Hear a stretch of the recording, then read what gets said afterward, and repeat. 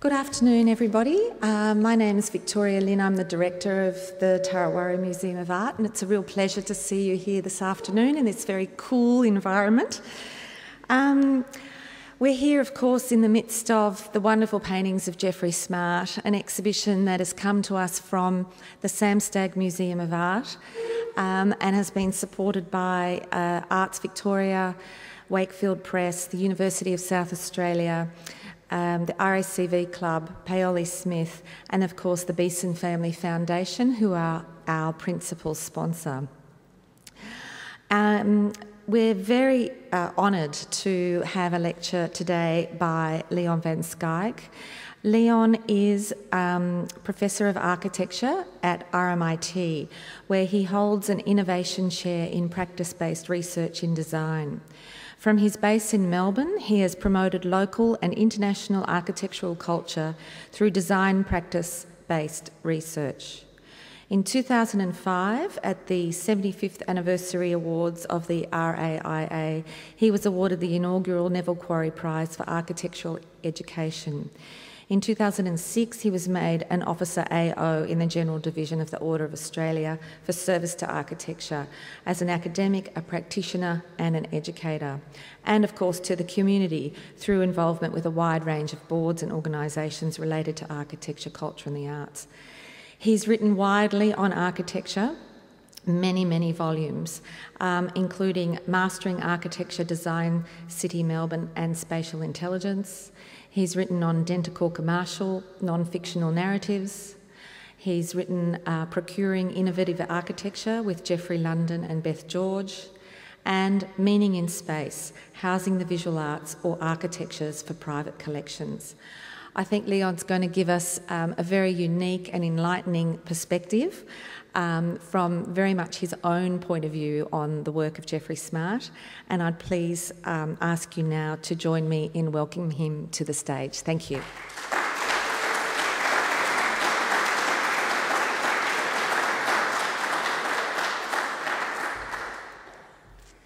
Thank you, Victoria. I don't know what it is about introductions. One never recognises oneself in them at all. And as Victoria said, this is a personal, largely architectural speculation that I'm going to make this afternoon. So I do have a slight background in art. I studied art under Richard Hamilton for a year. And I have a perennial fascination with it. But when Victoria wondered whether I would be able to talk about this exhibition, I jumped at it because there were certain things that seemed to me to be going on in these paintings which are central to many of the ways in which we think about what's happening to our cities. And I started on that. It was a fairly simple idea, and I'm going to take you through it in some detail. But as I've gone along, more and more things have cropped up. And only a couple of days ago, I was with Peter Elliott, the architect. Now, some of you may have come here on the M80. Well, the new section of that to the west has a number of very big metal sound walls. Those were designed by Peter Elliott. And in complete contrast to my thesis, he was inspired directly by Geoffrey Smart. And he showed me on his mobile phone an image exactly like that painting in the corner. And you'll see many of those yellow, crinkly walls in what he's done. So there are architects who are directly influenced by Geoffrey Smart's vision. And he's having, in that way, perhaps completely unbeknownst to him, a direct impact on how certain parts of our city get designed. But what I'm really interested in here is the notion of terrain vague. Now, terrain vague is a term coined by Ignasi Sola Morales, the great Barcelona theoretician, now, alas, deceased. But it came about because he and others were perplexed by the fact that the spaces in European cities that people enjoyed most appeared almost always to be spaces that hadn't been designed. This is a really pretty awful thing for somebody in the design community to realize. And he started grappling with what it was that these spaces shared, so that we as architects and urbanists and landscape architects could perhaps begin to understand how these undesigned spaces capture the popular imagination.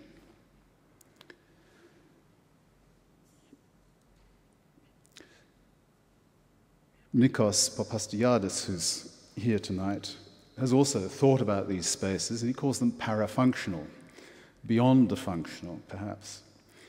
I'm not sure that that's what it is, but there is something about them that enables people to invest them with their own ideas about what is going on in a city. I'll just see if I've got this right. So, when Geoffrey Smart makes a painting like this one, and I have to say again, by way of introduction, that I haven't met him. I did read his biography, and as I've been making this talk, more and more people who have met him have come along and said to me, well, you've got to put this in and you've got to put that in, and some of that is in here.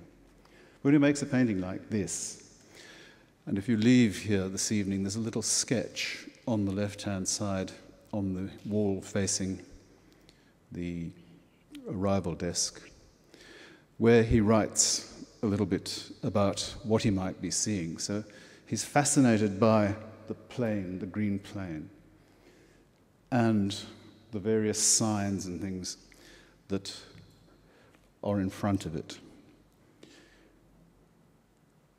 That's probably the real subject.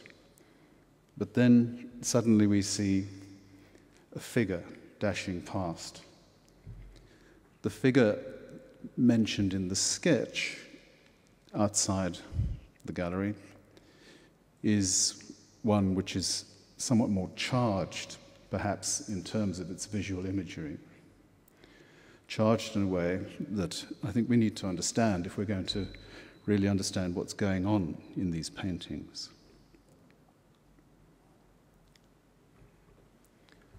I always approach a topic by building up a series of ideograms. And to me, this is a key one when thinking about what we're seeing in these paintings. We very often confront a person in the paintings, like that running girl who appears to be the subject. And that person is very often looking at something else. What we're not shown is any depiction of the artist himself looking. And in fact, all of the looking that he does is displaced. We're never invited to see things directly through his eyes. I think when you look at this picture, again, where is the main focus? We're looking at two ranks of changing rooms, and the real focus, in a way, is that that space beyond, which is delineated by 4 poles: one green, one blue, one red, one yellow. And yet, in looking at that, we can't help but notice that the artist is noticing something else, an erotically charged image in the changing rooms. But he's not presenting that to us full frontal, so to speak. It's off to one side. And it reminds me of the work of Edward Burrough, who was fascinated by sailors and painted them often, but again at a remove, were not here in the room with the painter and the sailors. He has very carefully made it evident to us that he's looking at them through a frame, that they are somewhat removed.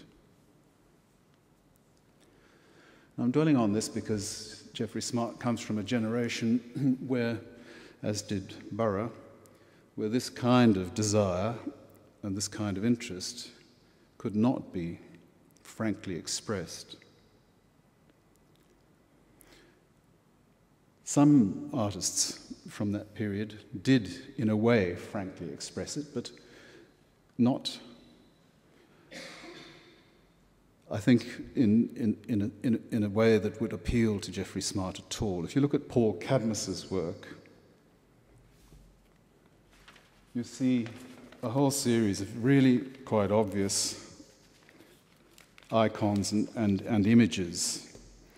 And we are invited, as we look at that, to see it as if through the artist's eyes.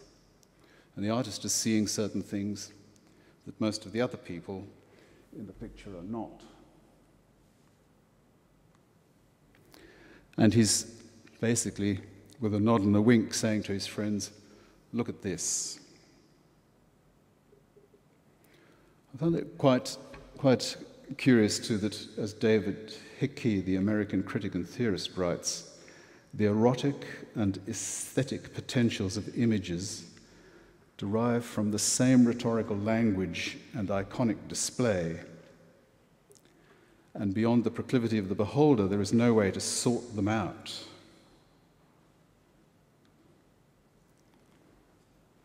Again, we have a deadpan picture, changing rooms, and two figures.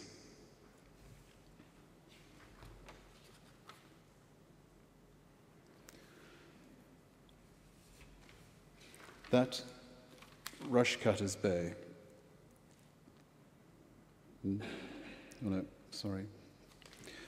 is as close as Geoffrey Smart ever gets to actually, frankly, looking straight into the picture plane and showing us what he's looking at. This is much more typical. There's a displacement going on here. We have acres of deck, we have a figure, we have some landscape. There are certain things being signaled to us in that landscape, and these align with the work of people like Ed Ruscha, who was fascinated with the popular imagery in the environment, which so much preoccupies Geoffrey Smart, but in a much less direct way. Geoffrey Smart picks it up, but it's in the background. What he's really focusing on seems to me to be the figure of the young swimmer looking out into that space. And once again, we are invited to look into that space, see the deck, see the shed, see the advertising slogan, and then, almost incidentally, to one side, in a displaced way, we see this figure. Now, this is almost a classic piece of terrain vague. Because here, anyone looking into it, whatever their proclivity, as Dave Hickey would have it, can dwell on it and make it into something that is their own. But this is a quasi-industrial space. It hasn't really been designed as such.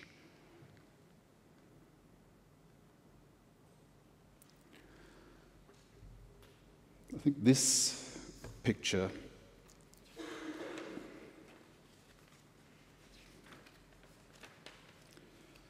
the Cahill Expressway of 1962, and most of these pictures so far are from that period, gives us the clearest indication of where he situates himself. When he's completely removed, we have the little figure in this, to the right,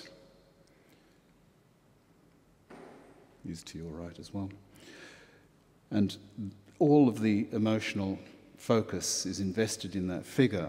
It's as if the artist has created a homunculus and locates that in this space, a space where the traditional urban fabric is being completely undermined by the emergence of the new motorized city, new orders of urban organization. And we see in the background, just jumbled up, higgledy-piggledy new office buildings which don't in any way seem to relate to a continuous ground plane. We can only guess at the fact that in the background there may be streets, terraces, squares, and circuses. And these uncanny juxtapositions that catch Smart's eye are regarded quite rightly as alienating. And it's not only painters who notice this sort of thing. Of course, Godard's film Alphaville is all about the emergence of this new kind of cityscape. And many, many scholars in my field are completely overwhelmed by what's happening in Asian cities because of the explosive growth that's taking place there. And you get an attempt to understand the urban order that's emerging, not as something exotic, but as something which makes sense and can make sense for the communities who inhabit it. So I think I found that the review of these paintings by Nelson in The Age was very, very unkind, and I somewhat missed the point entirely. It seems to me that here is an artist who, like Ed Ruscha, who spent all that time looking at Los Angeles and seeing things there and documenting them and cataloging them, to make us realize that cities develop new kinds of beauty through time. And when we get these new kinds of beauties into our mental framework and can see them, then we see the city in a very different way. It's not that Jeffrey Smart's not a very good painter and can only paint plains. It's because he has actually found a really profound subject matter, and a subject matter which his own personal circumstances make him a pioneer in seeing. I just think this wonderful painting that's in this room with us, he's basically saying, look, I can look at the landscape, I can deal with the landscape, but that's not really what we need to be looking at. We need to be understanding these movements through our cities, these stark and new things that are moving through our cities.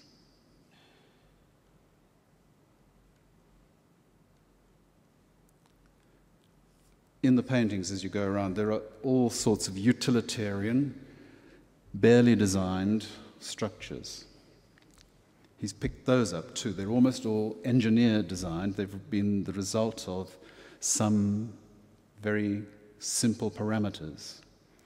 Few of them have been beautified. Few of them have an aesthetic intent. Even here, where he picks up on highly figured forms, not just the flat planes that he was accused of. He's picking up on utilitarian installations dropped from a traditional urbanist's point of view randomly into space. Of course, they all have their own logic, but that logic is not one which has been controlled by a single individual. One of the problems with most newly designed spaces is that they require us to enter into the mind and the mental space of a single designer, or if we're lucky, into a team of designers. Whereas with these spaces that Jeffrey Smart was attracted to, that's not an issue. There isn't a mind, there isn't an imagination, there isn't some kind of perfected world suggested beyond them. There is simply the fact that they exist.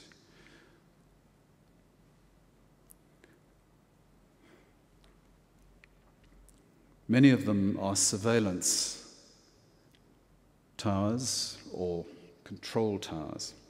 And in fact, another way of looking at the things that Jeffrey Smart is picking up on is to see that he's fascinated by the way in which these new spaces that we inhabit, that we all drive through, are controlled, how they're actually policed.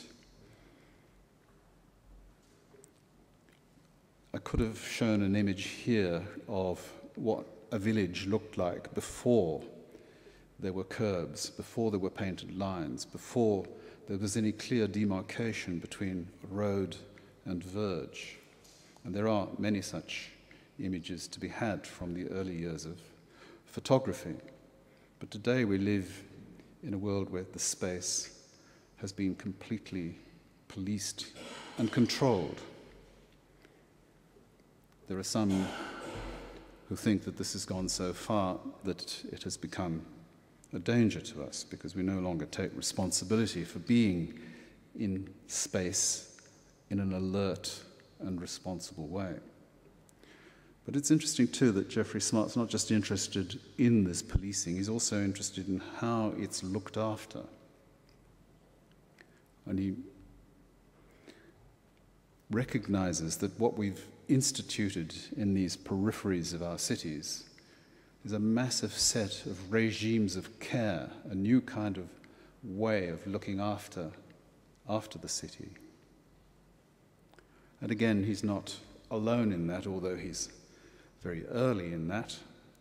There are architects like Lyons Architects who have made numbers of buildings which play with that language of the urban periphery. We'll just come back to the way in which I see Jeffrey Smart looking at things. There is a painting just at the back of the room with the dome popping up over a wheat field and a big striped pole in the foreground. It's almost there as if the dome stands for the traditional city and the pole in the foreground stands for a surveyor's pole that a new road is emerging that's going to sweep us past, and we get a glimpse of the traditional city in the background. But there's something else going on too, as in this one, The Listeners, 1965. And you see here another wheat field, and beyond, a big listening device, a radar, and lying on the field, a young man. And it's almost as if the appeal, the erotic appeal to Jeffrey Smart is something that the young man has noticed, and at the moment he notices it, he looks over his shoulders and sees the listener in the background.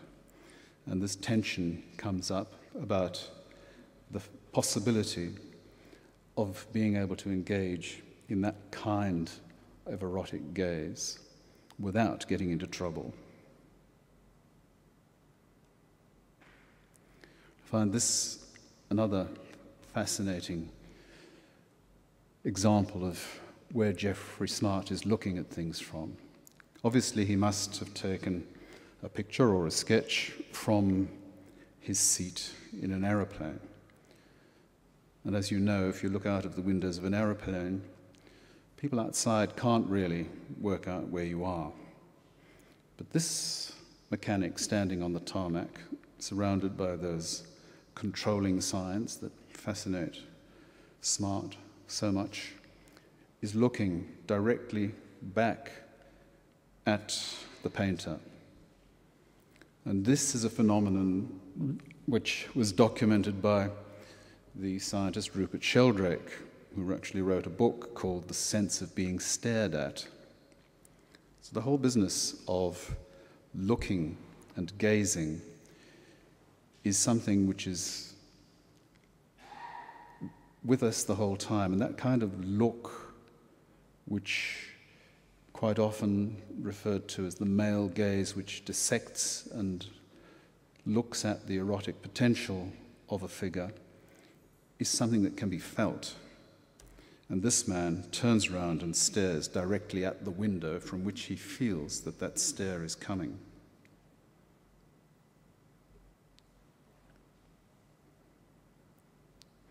Terrain vague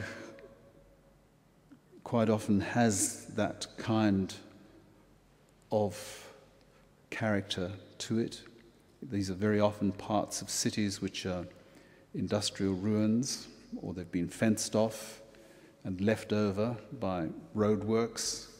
And there are unusual encounters. People suddenly see people in ways that they don't normally expect to see them when walking down a street or entering a square.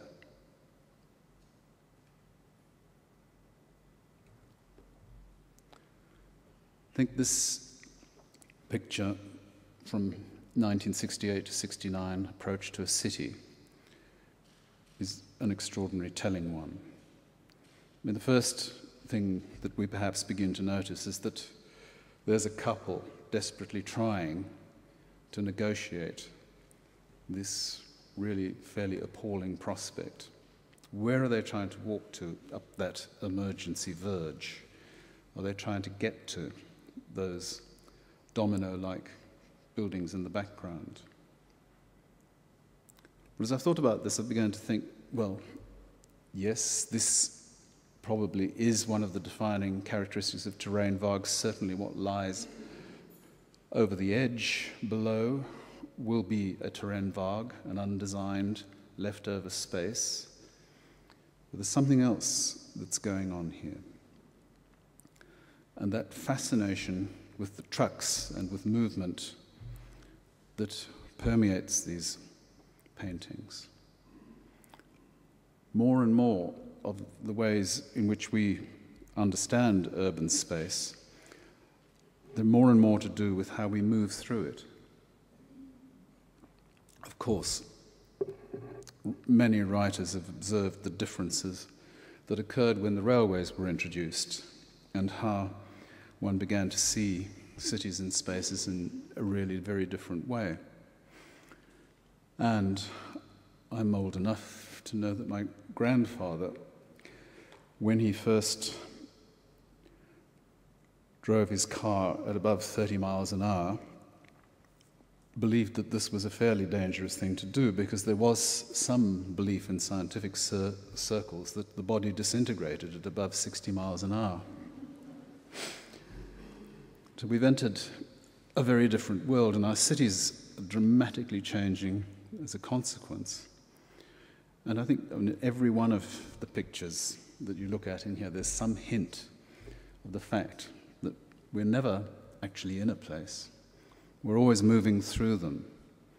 And perhaps one of the biggest problems that we have as designers of places is that we always imagine that the audience is going to be in that place and will stay in that place and will be somehow trapped in it without fully understanding what this moving that we all do all the time is about. We go back to Edward Burrough again. And here's an erotically charged painting from looking at a railway tunnel and at a hollow in a landscape which has some suggestions of a penetrable space. He picks up on the same thing. Here, in the Red Warehouse in 2003, I wonder whether the real subject, certainly we have there the sign in the background, we have drums stacked up, we have a post in the foreground, we have waste ground, we have a truck moving off, a blue truck, we have a stranded, motorless container, and two people talking in front of it.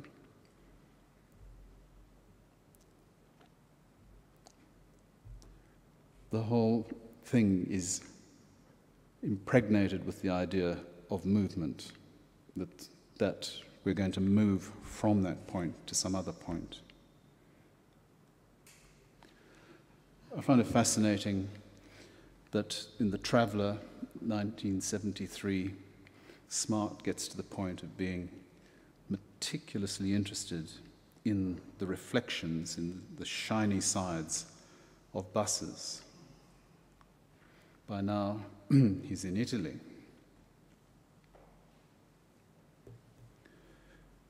In some ways, he is now a double exile.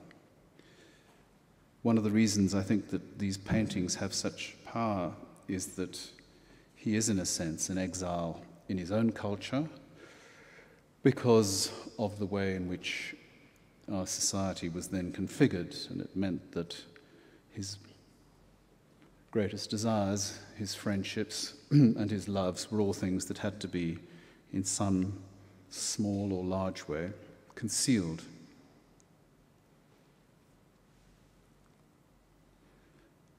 There's a wonderful piece of writing by Paul Carter called A Christmas in Brunswick, in which he describes how, for the migrant, everything is surface.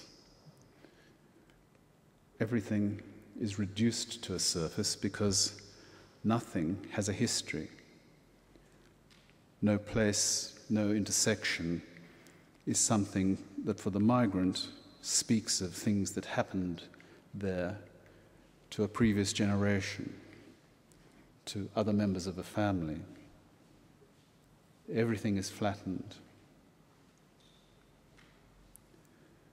When we look at this fascination with movement and this beautiful depiction of it, it reminds me of the work of Andrew Holmes, who has spent an entire career making crayon drawings of prime movers,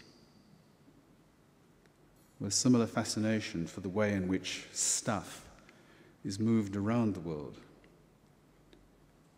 but not similar, because what Geoffrey Smart is actually painting is a man who's looking at a reflection in a bus, and we can't tell from where we're standing what he sees in that reflection. We can see, obviously, that he is reflected there, but we know that he would not be seeing that.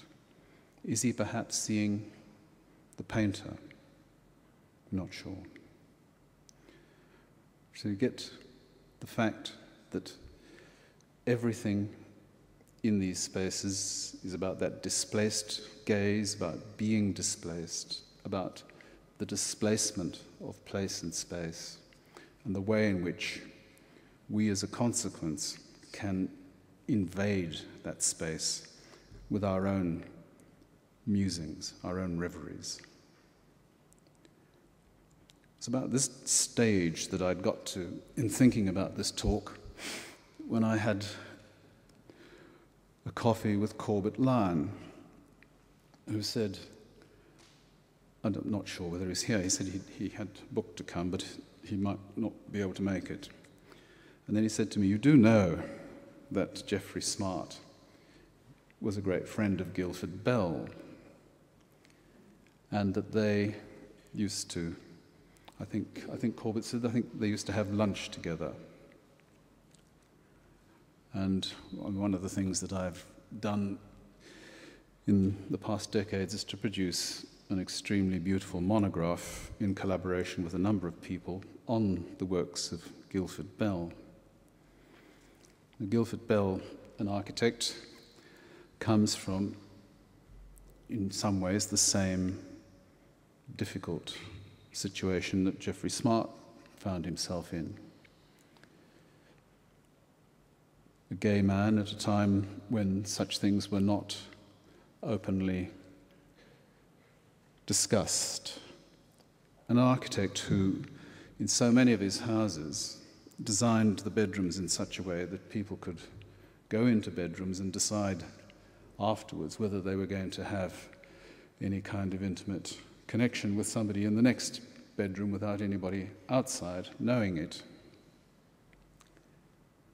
So the whole elaborate layering in the plans that Guildford Bell got involved in, which were to do with this somewhat disappearing world of defiant desire. But I looked quickly then at Guildford Bell's last house, the Grant House at Officer, which was done in 1986, and I found it quite a startling experience. We go back to these changing rooms, and you look at what pops up on the side of the house at Officer, the entrance side. I can't believe that this is purely accidental.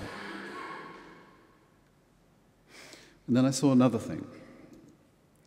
And again, you look at the house at Officer, and there's this very curious way in which the outside space facing down to the lake has these rows of chairs placed against the back wall, as if there's a single line of people looking out at something. And then I thought, there are these chairs in the painting, the gymnasium, which is on one of the posters for this exhibition. And while I can see that, and I can go back and say, goodness, what's going on here? Is this part of that same consequence of that way of looking at things? When in that painting, and here we list all of those marvelous sponsors who've made this possible and have made it possible for me to speak to you tonight. Thank you. But look, and here again, one of what Jeffrey Smart being a little bit more direct, perhaps, about what interests him in this space, with its controlling lines. Even in the gymnasium, all of those fascinations are evident. So this is how I came to see him and still see him. I see him as an artist with an enormously sophisticated understanding of the elements of the emerging city, and that arising probably because of the way in which he'd had to develop throughout his life this way of looking at things from a displaced position, so that he couldn't be directly accused of looking at them in the way in which somebody like the painter Paul Cadmus, who I showed earlier on, blatantly did. And then he always creates, it seems to me, a figure who, it could be him, it could be us, it's somebody for whom he has some feeling, I think, some sympathy, some empathy. Like, how did you get yourself into this situation?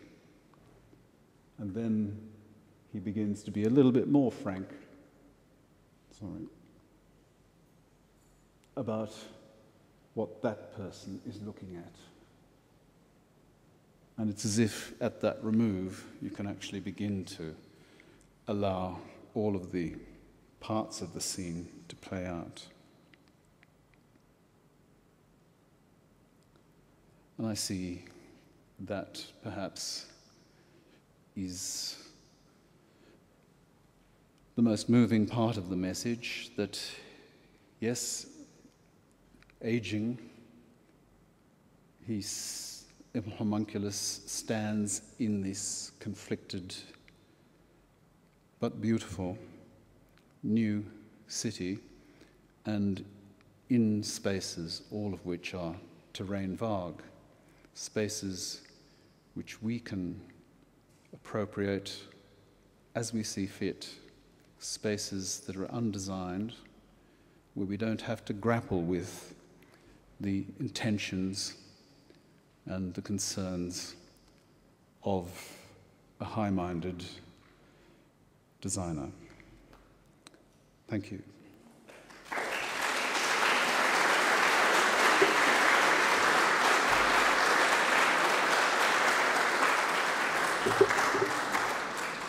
Thank you very much, Leon. And if we could just have the lights up a bit, I'm sure there'll be a few questions for you, and we've got time for questions. It was fascinating just to hear in the opening that Peter Elliott's sound walls have been inspired by Smart. That's it's terrific, because of course Jeffrey Smart composes his images taking photographs of images from terrain vague in his midst, and now those images are going back into the landscape. But we heard about terrain vague, we heard about the idea of undesigned spaces, and through Leon's comparisons with other artists, we could see the very refined way in which Jeffrey Smart uses what Leon's described as the male gaze, tantalising us to look, but not necessarily looking directly. And those marvellous utilitarian installations that sometimes feel as though they've just dropped in from the sky above into the paintings. And these are paintings that he's suggested to us that look at the changes in the urban landscape and a fascination with mobility, the ways in which we move through cities as if not to ever stand still. And of course the migrant's perspective, where everything is seen as a kind of surface, a displacement, a displaced gaze, and the idea of being displaced. And the comparison with Guildford Bell was just really a revelation. I've never heard that before, and it's really fascinating to see some of those images of that last house of Bell. So, over to you now. I'd like to see if anyone's got a comment or a question. Nikos.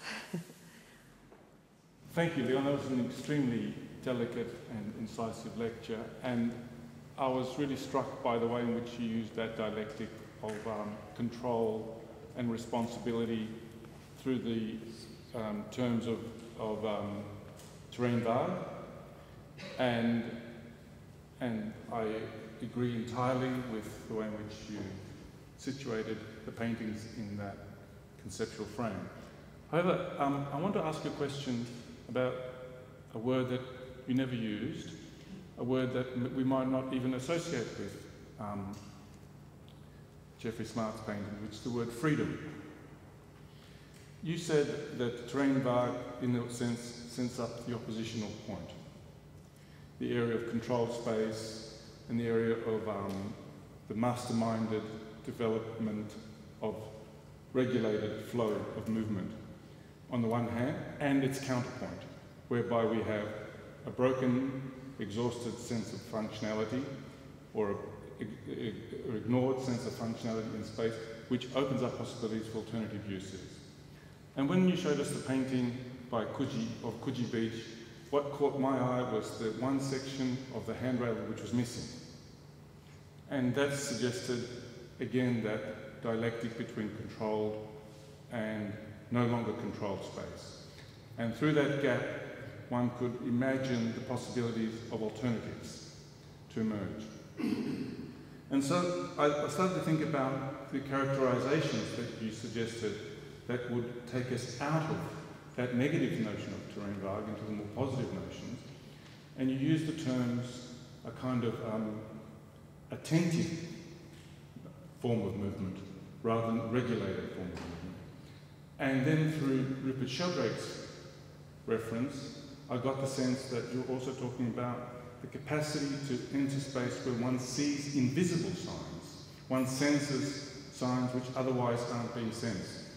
And then I thought, if we combine those two characterizations, attentive movement and the sense of sensing invisible signs, is that the kind of glimpse that one might get of a sense of freedom that comes from these spaces? Goodness, Nikos.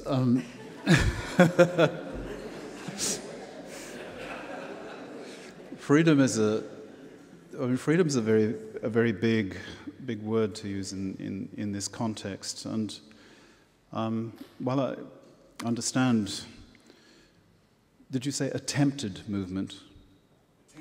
Attentive. Aware movement, attentive movement, acute and aware.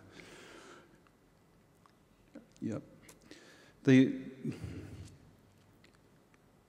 I don't know whether I can really go as far as to see there being freedom in this, but what does seem to happen with these, and what Jeffrey Smart picked up, and what you in your writings have picked up, and I think what Ignacio Sola Morales picked up, was that we enter into spaces where there are rules, but they seem to have been broken a bit. They've been disturbed. They've been disturbed, as you say, by the passage of time. They've been disturbed by change of use. Some of them are just remnant and leftover rules, if you like. And in a way, that seems to mean that we enter them and feel that we can actually make our own rules. And if that is freedom, then maybe it is. Whereas in some of the more beautifully designed spaces, we're always conscious that there are intended rules, intended behaviors, which, with the best will in the world, a landscape architect or an architect can't avoid. I mean, you try and make it beautiful, and in doing that, you suggest all sorts of rules for how you should behave. And I think that the broken rules that lie behind these things, I mean, maybe another way of interpreting that picture where the people are cleaning the big signs is this endless attempt to actually try and refresh and bring back to the foreground the rules which are constantly being dirtied, defaced, and disappeared. But that's my response to your response, anyway. Okay. I think there was... Is there another question? Yes. Do you mind just waiting for the microphone? Thank you. Would you like to stand up? Thanks. Thank you very much for a fascinating talk. My name is Margaret. My question is about the works which include obvious portraits. All your comments have focused on human figures which are presented to us as anonymous or unnamed characters. And I wonder what your thoughts are on the named characters, including, for example, the self-portrait, which we see in this gallery here, but perhaps also many people will be familiar with the portrait of Clark James. What's going on there in relation to TWMA? I thought the self-portrait was almost a manifesto of the terrain vague, because he stands there in front of fragments of posters and peeling bits and pieces and falling plaster and all the rest of it. It did, when I was thinking about that painting, it did remind me very much again of Paul Carter's notion, the Christmas in Brunswick and everything becoming surface. I mean, here he is in a new country to him, and he's standing against a flat plane, but that flat plane is peeling and revealing layer after layer of stuff behind it, which suggests that dense history that anyone who'd been there for a long time would have, but he presents himself in front of that, and he presents himself in front of that coldly, and it's almost as if to say, look, I know what's going on here, but here I am pinned to this plane.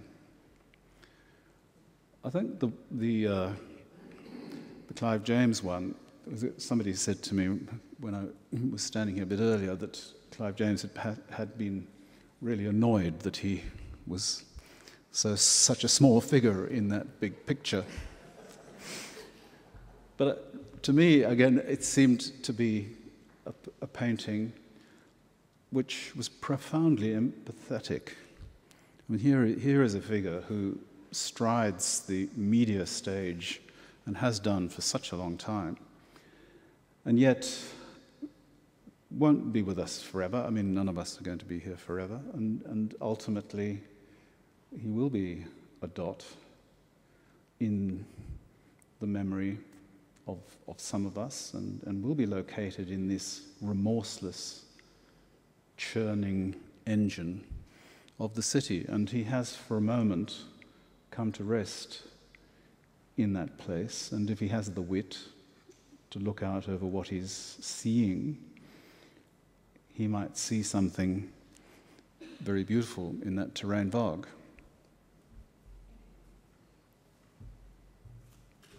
Do we have another question? Yes.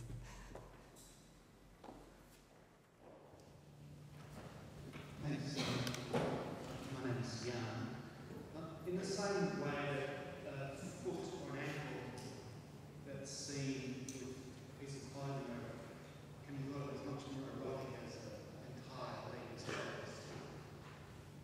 Perhaps the planes that Robert Nelson accused Jeffrey Smart of wanting to paint because they were easy. Perhaps planes are attractive because they're very easy to hide things behind. I keep looking at this particular landscape here and imagining Jeffrey Smart standing in it with his sexuality, which he felt comfortable about, thinking, where can I hide it?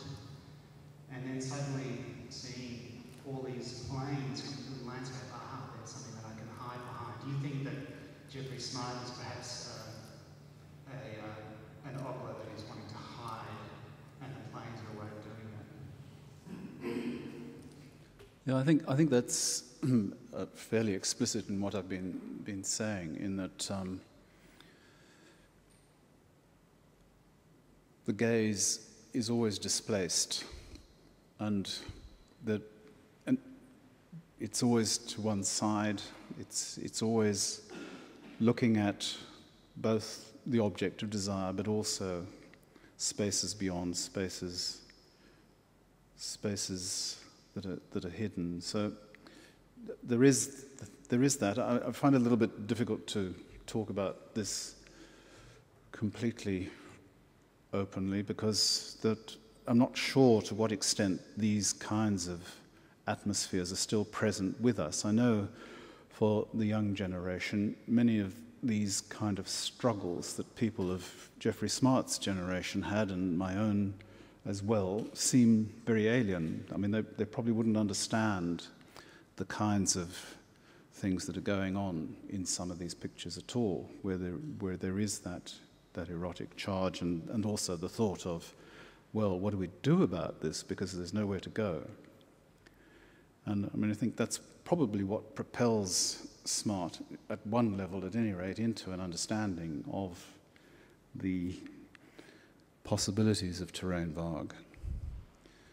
But yep, the planes stand for so many different things in these paintings, for movement and surface, and actually, I mean, well, just their sheer beauty too. But as Dave Hickey once, that book that I was quoting from David Hickey, The Invisible Dragon, was all about how he was dozing on a panel in Los Angeles, and somebody asked him what was the next important thing in art, and he woke up and said, beauty. And then had to write a book about it, but anyway. Okay, well, on that note, please join me in thanking Leon for a really brilliant lecture. Thank you.